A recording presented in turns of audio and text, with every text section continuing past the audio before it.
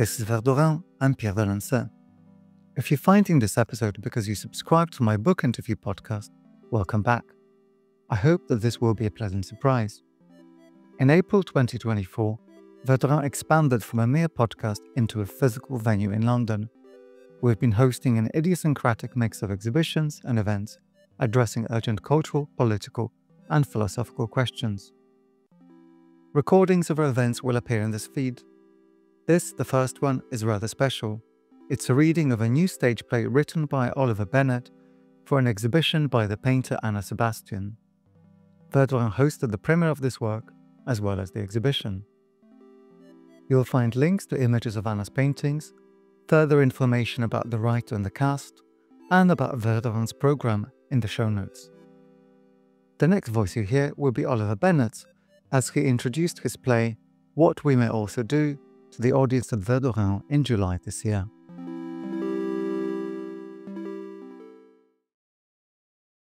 Hello. I'm just going to say a couple of words by way of introduction to what you're about to see. This is a play reading of a play that I was asked to write, which is quite a specific remit that I had. The play was to be a response to these paintings, these 4 paintings that you can see in front of you by Anna Sebastian, who's over there. And these paintings are themselves written in response to a series of films called the Gloria films, which were made in 1964. And in 1964, a woman called Gloria agreed to be filmed having real-life therapy sessions. The so-called Gloria films have become famous and they're often used in therapy training. And for me, they document a moment in time, a kind of birth of therapy culture, as the recently divorced suburban Gloria tries to talk openly and intimately about details of her life. She tries to break through some internal barrier. All the time she's watched by cameras and by us many years later. Now, for me, Anna Sebastian's paintings take these Gloria films a few steps further. For me, they imagine a world, perhaps a part of our world, perhaps not, where the process that Gloria is going through in the films has itself been taken many steps further. And so when I was asked to write a response, I began to imagine what this world might look like. And I began to see a scene of a man and a woman talking intimately, all the time observed by others. I hope this isn't awkward. This needn't be awkward. Me here, the committee here watching you.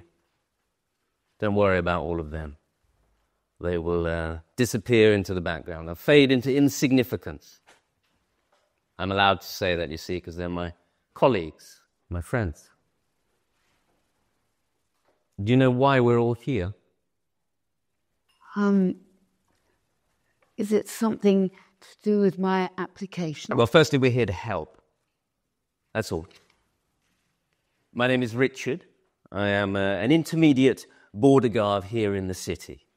And this is just a trial session for both of us to see if I want to work with you, if you want to work with me. What do you mean by work? Well, you want to be admitted into the city. I want you to be admitted into the city. The committee wants you to be admitted into the city. We want you to live here in the city. And on paper, you are perfect. Very high IQ, high verbal skills. I have rarely seen a more perfect application. Well, then why am I still waiting at the Extrapole Hotel? You are staying in the Extrapole Hotel. Waiting? What? Not staying, waiting. Okay, you are waiting at the Extrapole on the other side of the city gates because, unfortunately, your application has been unsuccessful. I know. But there's a criteria, okay? A process. Everybody who lives in the city has gone through a version of this process. Now, you've never been into the city, right? No. What do you know about the city? Well, I know that this is where lots of people came a few years ago when normal life became impossible in my country. I tried to stay, but it was dead, lonely, no opportunities for work or anything. Good, but the city? Well, there are opportunities here, more life. I want that, and of course the climate, the flowers. Yes, good, very good. What's most important for you to know is that many people worked very hard to make the city into what it is, making it independent for a start. It's a very delicate arrangement. And as you know all too well, the rest of the world has become increasingly hostile to our ideals. So we have a very strict criteria. And unfortunately, it's because of your response to a tiny part of this criteria that your application was unsuccessful. Are you going to say which part or sex? It's sex. Yeah. It seems you are not sufficiently open about sex. Oh, you clam up when it comes to sex. Oh, that's ridiculous. It's not true? It's ridiculous. Is it? That's why it was unsuccessful. Is it really? You don't think people should be open about sex? You think we should go back to all of those old neuroses? We faced them down. Is it ridiculous to defend that achievement? Sorry? At my age, really? This? I led the research on this. We had conferences, debates. The finest minds in the city came together and proved that the key determinant as to whether a person will fit in and uphold the ideals of the city is whether they can be open about sex. People who repress it, who drive it down into the dark, are far more likely to disrupt the integrity and the security of the city. The research is clear on this. I'm not repressed. Well, I am not repressed. The thing is, I am not repressed. The more you say you're not repressed, the more I think you probably are repressed. Let me ask you a question. When was the last time you truly acted on your desires? I don't think I want to do this anymore. Fine. I don't want to do... Absolutely fine. I think that I've come all this way at my age to hear you make assumptions about me. You are free to go. Back to where you came from. How did you describe it? Dead, lonely, no opportunities. There was a reason you came here. You were drawn to the city like a moth to a flame.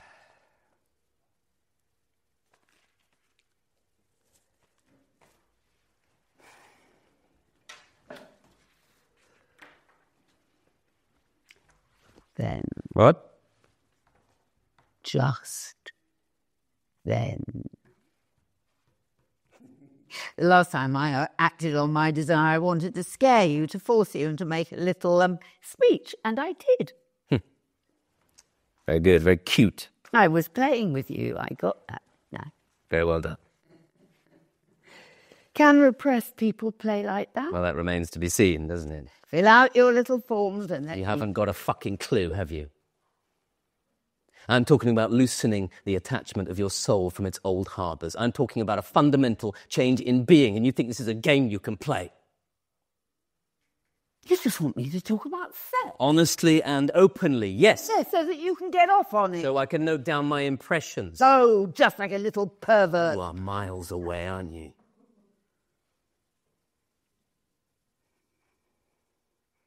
You get 3 sessions after an unsuccessful application and then a reappraisal. From this initial meeting, I would like to say that personally, I would very much like to take you. What about you?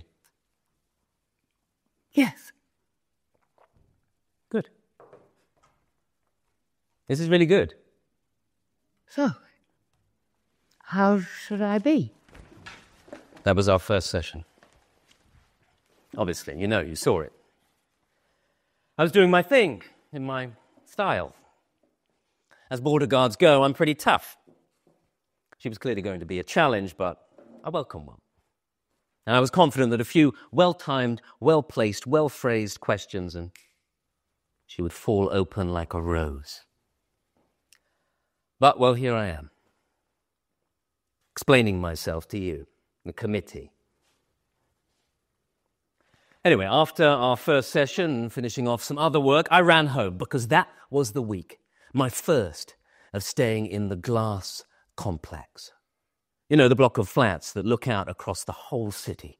Well, I was discovering the bright, dizzying whirl of life up there among the great and the good. It was so rare that a flat had become available. It was a low-down flat, small, on the shady side, no view to speak of. But if I could ingratiate myself with the other residents of the glass complex, if I could impress them, I'd get first dibs on a higher-up flat. And that evening I was due to meet them all up on the roof. I wanted to bring a gift, an offering of some kind. I passed through the city gates and I ran into the park. Oh, it was beautiful. The brass band in the bandstand was playing fast and loud. I think the drummer was drunk. It sounded like it could fall apart at any moment, but somehow just about it didn't. And the flowers, the city's finest, greeted me with their summer clothes, their summer colours and summer smells. I threw myself into the newly blooming yellow and green talipot palms, the pale purple hydrangeas, the deep red coxcombs. I rolled around in them, grabbing armfuls and running home. I would take these flowers, still wet on my shirt, up to the shared roof. But I needed a vase. Tom, my best friend in the city, he'd been living in the glass complex for years. He had a very, very desirable flat, quite high up on the sunny side.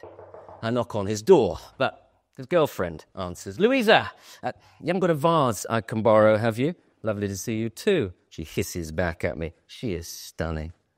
In her late 30s, but in excellent shape. Leggings and sports bra accentuating a tight body that only a personal trainer can maintain. I hug her, I kiss her all over. I just need to take these flowers up to the roof. And there was me thinking you were coming to seduce me with the flowers again. Now, this was a reference to the time we had a threesome, me, her, and Tom. We were in the park one night and desire took hold of us all simultaneously, and we did it right there in the flowers. Where's Tom? I asked. He's still at work. It wouldn't feel right without him. He wouldn't mind, she says. Look, I just need a vase first. Nothing here, sorry. In that case, I say, open wide. And I plunge a hydrangea into her mouth. She giggles out a few petals. I put my arm around her waist, scoop her onto my back, and charge up to the stairs, her squealing with delight, to the roof. From here you can see back across the whole city. And in the distance, the park, the tall gates, and the stiff, starchy world beyond. The roof was filling up with the great and the good, returning from work, lawyers, surgeons, a celebrity or two, the sons of CEOs. Their fresh bodies, as they easily removed their evening clothes, ready to receive the final rays of the sun. And they all turned to me, not with hostility, but uncertainty. Who was this new guy, this city administrator with a handful of flowers and a girl on his back? I went for it. I put Louisa down and I charged up to all of them. I placed flowers in the mouths of all the sunbathing girls, in between toes and thighs, behind the ears and around the necks of the men, and they all started laughing and cheering. Their laughter and their cheers saying, yes, yes, it is possible to live like this all the time. The girls, their boyfriends, lovers and husbands, and me, cartwheeling across the roof, planting flowers in flesh. I'm not repressed. No. I know that's what you think, but you're wrong. That is what it looks like. Well, you're wrong. Okay, then tell me about how you lost your virginity. See? I am not repressing. You hesitated. Yes, because I couldn't remember. Because you'd repressed it? Because I'm old. You're not old. Well, I'm older than you. True, but I've worked with older. Worked with all ages, all cultures. Have another go. It's really not important. Was it traumatic? Not at all. Look, you really can't say anything here, you know, to me. I've forgotten. That's a lie. but it's fine. Look, I'll show you something, okay? Just watch this, all right? I lost my virginity at 17. I was ashamed of this later. I used to lie and say it was 14, 15. It was with my girlfriend at the time. We were in a hotel room. This was years before I lived in the city, obviously. We went to the chemist to buy condoms. We were really nervous. And I came within a minute. And she did not hide her disappointment. And we did not have sex for the rest of our relationship, which was another 4 years. I repressed so much. I was always tense, I was always ill and angry. When I finally got out of that, I came to sex with a vengeance. Hence the city, I suppose. And I never looked back. I was so much happier. And I want that for as many people as possible. I want that for you. And did you notice what happened then? Something happened then when I was talking about that. Do you notice what it was? No. Nothing. Nothing happened. You didn't care, I didn't care, nobody cared. The world did not end. Mad, huh? What do you remember about being a teenager, say? I remember everyone talking about it, obsessed by it, the same as you are. Well, I wasn't. What were you obsessed by? Normal things. I like walking with my dad. What did your dad do? He worked in the church. Ah. Okay. Right. I see. No. I knew that you'd react like that. Well, it often is something like that, isn't it? He wasn't religious, and neither am I. Never was. It shouldn't be considered my application. I know that the city is against that. We're not against anything. We are for being liberated from it affecting the healthy expression of your desires, because we faced that down. I faced that down. I realized that every time you do not acknowledge a desire, a part of you dies. Forever. Forever? Well, maybe. Well, we're done for then if it dies forever. Just a turn of phrase, okay? You can reopen doors inside yourself. Don't get distracted. Just stay with the process. He was a cleaner in a church. And there was one week, I must have been about 15, he took me with him to make sure that I was studying. I sat in a little back room pretending to study and listening to the rain on the roof and the rhythm of the Bible. And I heard the priest's voice from the shadows. Oh, God. No, not that. He just walked up to me and started talking about how I was at the right age when I would be thinking about sex. And maybe he thought I was someone else. I don't know. But he was very sweet, really. I didn't interrupt him. And he put his hand on mine and said, "But you have to be careful. It's dangerous. Your body and soul are one. If you give your body to anyone you are not spiritually joined with, there will be a split in your soul, and you'll be punished with pain forever." Wow. Okay, wow. I suppose that stuck. It would, yeah. Punished with pain. Wow. Boys would try at parties, on buses, everywhere they could. They tried. It hurt. And I thought, yeah, I'm being punished with pain. Your face changed then. Became soft and clear. Oh, What about after that? nothing. What, you never tried? No. Not even out of curiosity? I closed that door. That is a stunning lack of curiosity. All your life, all those years. But I'm not old. No. And I'm a woman. I'm not driven in the same way. No, that's a myth. Blind tests show men and women are just the same. You should see the women in the city. It's not your fault, okay? You've just had that door closed. This isn't as significant as you think. I understand why you would say that, but I promise you that is not true. You told anyone that before? Well, why should I? I only told you because of the process. And you told me what you told me. And I like you. Very sweet of you to say. That's true. Is it? Yeah. Then I'll say thank you. Great, this is good. Big step. Fascinating. So rare to find someone with such a significant barrier. Most people just fall open easily these days. Which means, unfortunately, that you do have a long way to go. But we've only got one more session before the reappraisal. I know. What would the next step be? Look, honestly, you are a long way off. These things take time. Sometimes it's not even the right time. Just please tell me the next step. Well, I'd have to be satisfied that there'd been a fundamental change of being. Well, how? It's complicated, but you'd have to prove to me that there'd been a significant change of being. Prove it? I shouldn't have said that. Prove it. It just slipped out. I knew she was miles away. I knew this. Anyway, that evening, after that session, I was up on the roof again. I was flirting and massaging girls from the glass complex. My flowers had gone down so well that I'd added to them. Flowers the residents couldn't even name.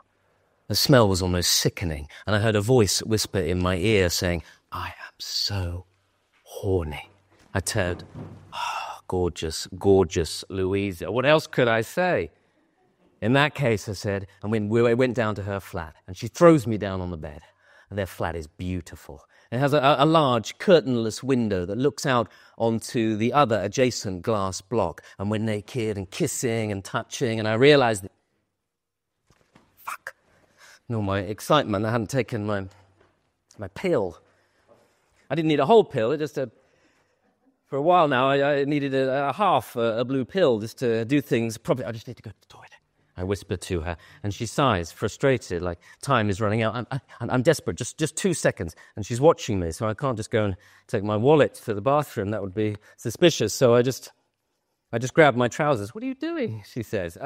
Just a habit thing, I say, without elaborating, without putting them down, just backing into the bathroom with my trousers in my hands like this is a normal thing to do. "What are you doing?" And she chases after me, but I'm quicker. I slide the bathroom door shut and snap the lock. But the bathroom door is glass too, so I have to turn my back to her and pull out my wallet. Now, where in simpler times condoms would be kept, is now a cluster of blue pills in cling film. I take a nibble. That's bitter, like ash in my mouth. "What are you doing in there?" She's trying to force the door. "She'll find me. She'll find the pills. It will be awful." I throw them in the toilet, flush them down and turn, all smiles. I'm just really dehydrated. Sorry, it's gone now.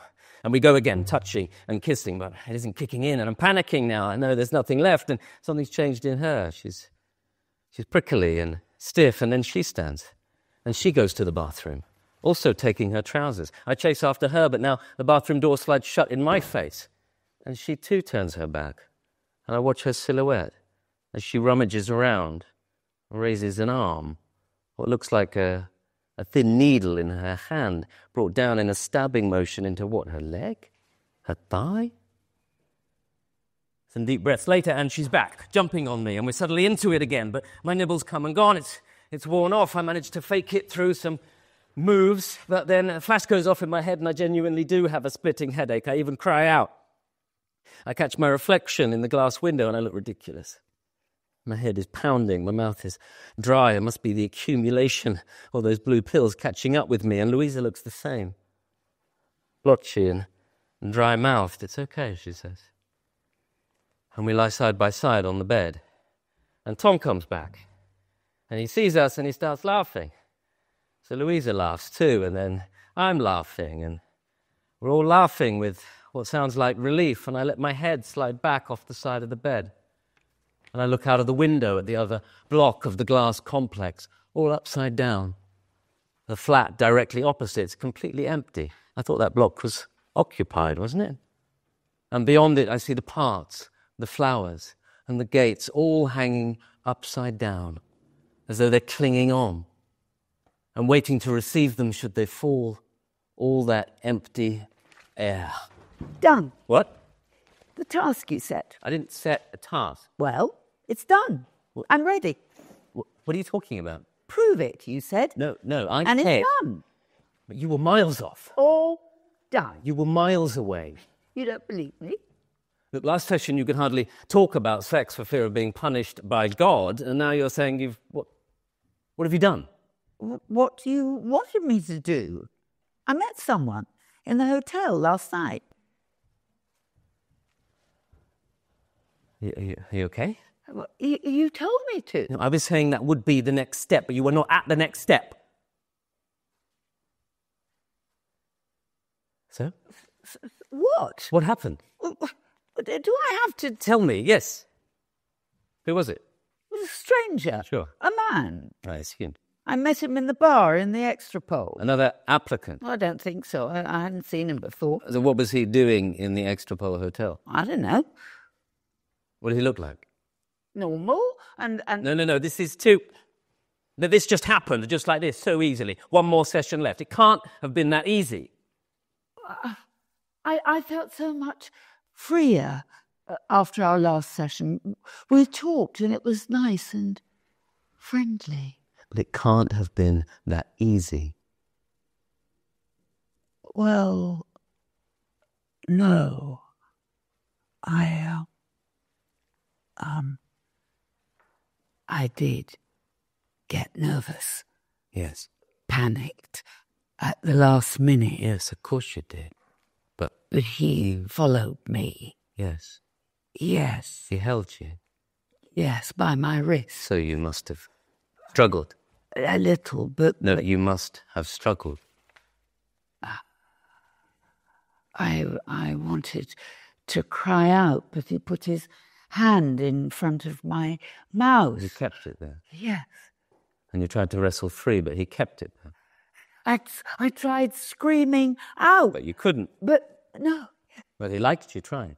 Yes, and I was struggling with myself, trying to remember what you had said, trying to give myself up to it, to open that door. And you could feel his heart pounding. His sweat was dripping in my face. He felt desperate. And relaxed at the same time. Are you okay? Yes, of course. Are you okay? Yeah. Yeah. Well, good. That's very good. Thank you. You didn't feel what you said, the punished by pain. Do I go through now? What? Does that mean that I'm through? I've forms. I have forms to... Of course. They're punished by... It isn't me that decides, ultimately. I fill out forms, give my honest impressions, and that's taken into account on the reappraisal. But thank you. Thank you. It was very, very helpful. The next day, wasn't it? You can look back, you can check. I want this testimony to be completely accurate. I was doing another session, another applicant. Disappointingly easy, all done in half a session. The desire opening like the door of a summer house. And then I got your email that her application had been reviewed in the light of my form, and she'd been successfully admitted. Which is great. A job well done. And I hit my target. I was a little surprised that she'd been judged ready, but there you go. The process works, and I'd still got it. Good luck to her in the city. She'll find a job in no time. I'd never meet her again, obviously. Contact with former applicants is strictly prohibited, but as I'd hit my target, I was now a senior border guard agent. A little bit of extra pay. I'd done it. And I had to run back in for another session, another applicant, but the air conditioning is really playing up, which is really fucking annoying, actually. I've spoken to you about this before. It's impossible to work if the air conditioning is playing up. I'm sitting here and sweating for a whole hour. It's not good enough. We have to hold ourselves to a higher standard. We're the city. We have to do better. Or what's the city for? I suppose a week must have passed. 10 days. I woke up with a strange sensation that I'd had a dream. There was no clear memory of the dream, but I had dreamed. We don't dream here. Those stopped years ago, soon after I arrived in the city. It's like our brains don't need it.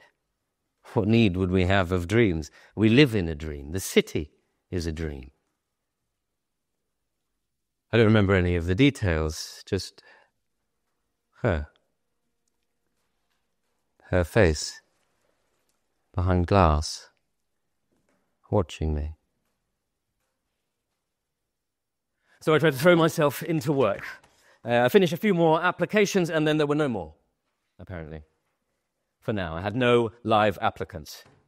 Fewer people are coming, apparently. Louisa messaged me. Was I free tonight, she said, because she needed to see me. I bumped into her on the roof several times since our last encounter. She congratulated me on my promotion. She must have wanted to give it another go. But that dream wouldn't go. It wouldn't fade. The gates were standing open. I was about to pass through them into the park. I could see the glass complex in the distance. The flowers and the band were singing me a path straight there, but I was suddenly frightened. I'd need more pills, wouldn't I, if I was seeing Louisa after I flushed my stash away, so I go to the chemist, but they're out of stock. Really? Nothing, I say? All out. Sorry. Even run out of the female version. Female version? I didn't know there was a... Oh, yeah. It's injected, they say, in the thigh. Oh, I say. I hovered by the gates, but I didn't want to go home. I needed a drink. I looked around and there was just the Extrapole Hotel. Now, strictly speaking, we are not allowed to mix border guards and applicants. I know, but I didn't have any applicants, so I went in. I sat in the corner. I could see all the hopeful applicants there, trying to loosen themselves up, drinking to wash away their old assumptions and have the chance to be themselves, truly. Oh. Hello. Hi. I'm not usually here, obviously. And what are you doing here? Having a drink? No, I know, but You? But the same, just having a drink. Aren't you going to get yourself a drink? Yes, but why are you here? Relaxing. Trying to loosen up. But here, you shouldn't be here anymore. Why? Because you got through. Congratulations, by the way, because you... Oh, thank you. It's weird because I really shouldn't say this, but I found you fascinating, really. Thank you. Intriguing. Thank you. I mean, I found myself thinking about you. Is that all you can say? I'm telling you I find you fascinating. You're just saying thank you. I'm sorry. No, it's good. I like it. You see, I think I dreamed about you. Look, I'm sorry. Do I know you? What? Have we met before? Well, obviously you think you know me, but I'm afraid I can't place you. It's Nicky. Richard. Your border guard. Your application. You're joking. No, it was like 10 days ago. You got in. I helped you. You got through. It was successful. I helped you. I wish. I haven't got in yet. You did. You see, they email me. I see which of my applicants has been admitted. So you shouldn't be here. You should be in the city. I'm having a session. No, you had them from me, with me, and you got in. But then why would I be on this side of the gate? Here, at the extra... I don't know. That's why what I'm asking you. Because I'm in the process. No, you can't be. It's an important process. I know it is, because I did it with you, because I'm Richard. Look, I'm very sorry, but I have to go. No. And she places a glass down, and she disappears out of the bar. I run after her. But she's surprisingly sprightly on the staircase. I follow her fast. But she disappeared into a room. I jam my foot into the closing door, and I say, look, you came here. You told me all about it, all about your childhood, the priest, the church, the rain, the repression, and I helped you. So what the fuck are you doing? I have no idea what you're talking about. You told me, and we had a connection. Please don't disrupt the process. Something passed between us. When you were talking to me, I haven't felt that in a long time. I haven't been able to stop thinking about it and about you. And please stop. Why? Because you don't understand. And I looked into her eyes. And I held her wrists. She struggled. So I held my hand over her mouth. And it was my heart pounding. My sweat dripping onto her face. Me desperate and relaxed at the same time.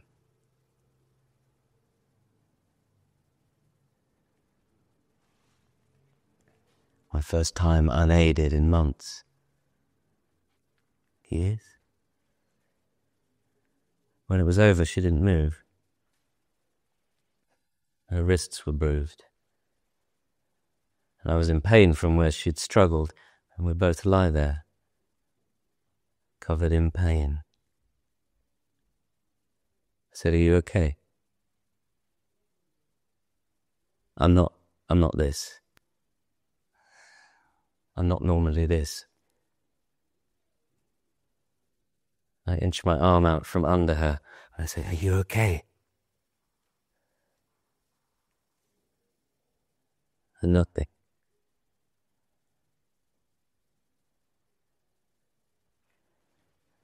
I leave. A drunk driver walking away from the crash, but I hadn't even had a drink. There was a pain splitting in my head as I passed through the city gates, past the flowers and the mad band. I tried to creep unseen, but the evening sun's at my back like a spotlight, following me. There was a voice note from Louisa. It wasn't what I thought. She just wanted to give me a heads up that her and Tom were moving up to a flat on the higher floor. Someone has left, they think, which is strange. No one leaves. But it meant that their flat was available and it would be easier for everyone if I could take it, as I could now afford it. Everyone in the block wanted me to move higher up. I was welcome for any distraction, anything to focus on, so I agreed. I'd be closer to the roof. I'd get the evening sun, the view, and I think the pain in my head is lifting. As I unpack my suitcases and Tom is beaming a smile at me, patting me on the back, pouring champagne, I think at least I have this. I've achieved this. And we're all there in front of the large window in the evening sun. Congratulations, buddy. Tom hands me a glass. We toast my move. You too, bud. They're both giddy, seem to be horny. They start kissing and moving to the bed. My bed now. Has Louisa injected herself again? Has Tom managed to get hold of pills? Why doesn't he need that? Has she told him about our small failure? They're trying to get me to join them on the bed, but I stay by the window, looking out at the view, my view now. But I immediately wish I hadn't. And the pain in my head comes back because standing there in the flat opposite that was empty is her. Whoever the hell she is, it's her. Celebration time, my friend, Tom says. But I'm just staring out, looking closer, and it's definitely her. I can make out the bruises on her wrists. You okay? What are you looking at? Tom says. Nothing, I said. Just that woman. I thought that flat was empty. Oh, Louisa says, she's back, is she? And they carry on kissing. I say, what? Oh, she's back. Your new neighbour now. You know her? Of course not, Tom says, a little bemused. She was an applicant of mine. She came here and she got in like 10 days ago or something. And then, I don't know, actually, I think I saw her the other night at the Extrapole Hotel again, which is weird. What are you talking about, Tom says. And I know I'm not making any sense. She's lived in that block, in that flat for years, Tom says. What? I said, years? Yeah, as long as we've lived here. Yeah, she was here when we moved in, Louisa adds, between kisses. And that doesn't make any sense, I say. Yeah, she comes and goes. Her work, I guess. What's her name? I don't know. Why do you care, Tom says. Because I want to know, okay? Because it's important. Oh, chill, man. It's okay. What's wrong? Nothing. It's a simple fucking question. Who is she? I'm telling you, I don't know, Tom says. They get the fuck out of my flat. They're both still horny, but I have killed the vibe stone dead. Jesus Christ, they mutter as they take their suitcases and champagne and leave me, staring across at her. I want to close the curtains, but I know there are no curtains in these flats. And she's just looking at me, watching me. And then she turns away. But there's no way out now. And I'm being punished. And I know that there is no hope for me. So that's why I came here. To talk to you, to the committee. Because something is happening here. I know I'm not going mad. I've never been mad, but something doesn't make sense. And I think, and please don't laugh at me, but I think I am being punished with pain because she said in one of our sessions, you could check, you could watch back. She said about a split. Her soul split and punished with pain. I don't know, okay? I don't understand. The committee are all just looking at me, calm, concerned that they're saying nothing. Look, I made an error of judgment. Clearly, I say, I fucked up here. I really fucked up, and I'm being punished because it's what she said. Her soul, you see, something is fucking with me here. There's a long pause. And then one of the committee says, nothing is fucking with you. I say, it is. Look, it must be. They say, we think you should calm down, Richard. And then another one says, look, she does this. I say, what? They say, this is what she does. True, I say, her. The woman, they say. Others are starting to do it too. What? Says she leaves. She reapplies, deliberately fails the test, and goes through the process again. Why would she do that? It keeps her going. We let her do it. She came here years and years ago. But as we understand it, she struggles. Depression, despair, desire, dying. This is how she keeps herself going. Say, no, it's not that. It's what she fucking said. But we don't want a scene here, Richard. I am being punished. We really don't want you to cause a scene here, Richard. You see, you're punishing me. We're not. We look after our border guards. Obviously, there have been issues here. And you've disrupted her process. Yes, and I'm being punished. No, that wouldn't be fair. You've been open. You've been honest with us. But we do think, from what you've said, that you could maybe benefit from going through the process again yourself. I say, no, I really don't think. You look tired. Why don't we call you a taxi? Can't you see what is happening here? I am being punished by... We know you've been working hard. We know life in the city can be exhausting. I'm being punished with pain forever. Just rest now. We'll talk tomorrow about putting you back into the process. I say, please, no. They say, you sure we can't call you a taxi? And they didn't listen. They didn't understand that it wasn't that. It was what she said. The taxi drops me outside the glass complex. I needed to find her, but she wasn't in the flat opposite anymore. Looks abandoned again. And so I walked through the suburbs, through the public squares. I can't stop walking. I'm desperate to bump into her. But every corner I turn, every street I meet, she's not there. All through the mad city, she is not There, I walk into the park, past the flowers. They're so bright, as if they're about to explode into meaning, past the band setting up in the bandstand, towards the tall gates standing open, and I turn to look back at the city, gleaming, implacable. If I left, would it miss me? And when I turn back, I think I see her. Yeah, she's dragging her suitcase up ahead through the gates. And I say, "What are you doing?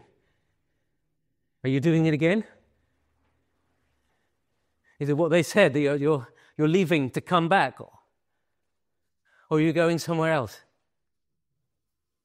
Is there anywhere else?" And she turns. I think her face looks different now. It's soft and clear. And I say, "No, it's what you said, isn't it? And we're being punished." But I can't tell if she's looking at me or at the city. And my words are lost anyway, smothered in the rising music from the band. And by the time they would reach her, she's turned and gone.